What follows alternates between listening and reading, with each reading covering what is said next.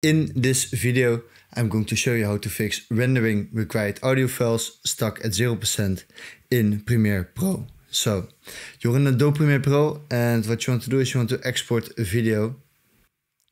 And the rendering required audio files is stuck at 0%. So, how are we going to fix this? What we're going to do is, at the moment, I'm on a MacBook. On the MacBook Pro. So if you're on a Mac, you're going to click on Premiere Pro, you're going to click on Settings, and you're going to General.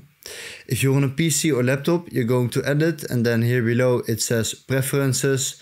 You click on Preferences, and then you can also go on General right here. So we're in a MacBook, so we're going to click on Premiere Pro, we're going to Settings, and we're going to click on General. Then we're going to click on Media Cache, and we're going to click on Remove Media Cache Files. We're going to click on Delete, and we're going to select the first one, Delete Unused Media Cache Files, and we're going to click on OK. Then what we're going to do is we're going to save the project, and we're going to close it. Then we're going to open the project again.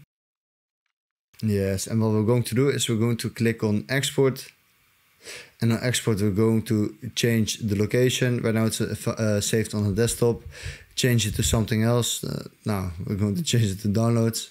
And we're going to rename it. And we're going to click on Save. Then we're going to click on Export, and it's exporting the video. So this is how you fix rendering required audio files stuck at 0% in Premiere Pro.